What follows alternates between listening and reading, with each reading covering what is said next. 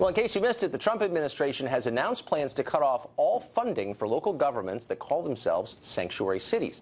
At least one city, Miami, has bent the knee, but politicians in other cities say they plan to keep defying the federal government, Orville Faubus style. Now, a Republican legislator in Colorado wants to give resources to the victims of those policies.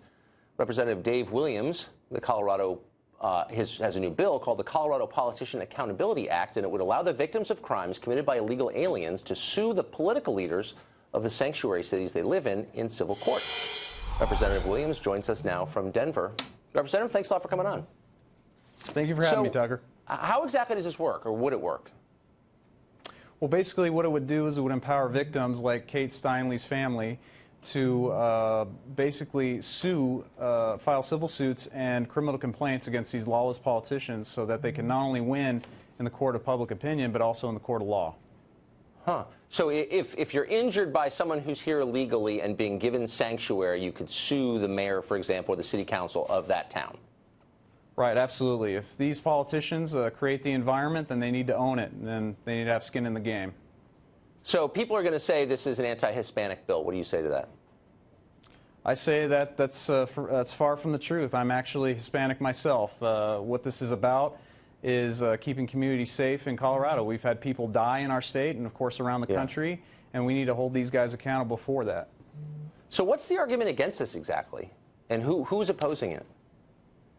To be honest with you, I'm not sure what a reasonable argument would be against this. Anyone who opposes this bill is someone who wants to continue to violate the rule of law and allow criminals to run loose on the streets. Right, because the bill doesn't target the people here illegally, it targets the people who allowed them sanctuary while they committed crimes. So in effect, opposition to this is an endorsement of crime? I mean, what exactly, would that be the argument? Right. Right, that is the argument, and that's what the Democrats are arguing right now as we speak. In fact, they're going to run their own opposition bill to make Colorado a sanctuary state. It's shameful, it's reckless, and they're endangering the lives of the very people that they're supposed to be serving. So this law would allow people to get recourse in a civil court. Have you talked to the trial lawyers about this? They're for more lawsuits. Are they for it? They're actually not for it because it runs counter to their own political ideologies. So even though it would help make them a little bit richer doing the right thing, they still don't want to do the right thing.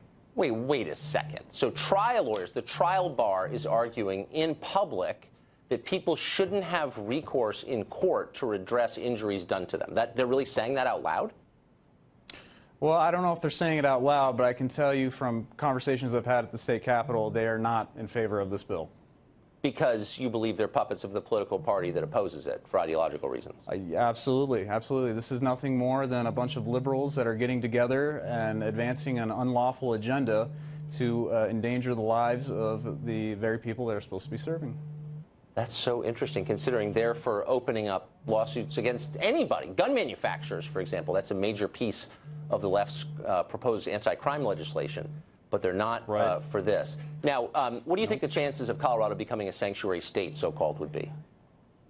I think it's not going to happen. Fortunately, we have Republicans that control the Senate, so they will kill that bill. And if my bill were to die, I'm going to try and get it passed in that Senate so we can prolong this debate and make sure that we take ample opportunity to make Colorado safe. State Representative Dave Williams joining us live tonight. Thanks a lot. Godspeed. Thank you.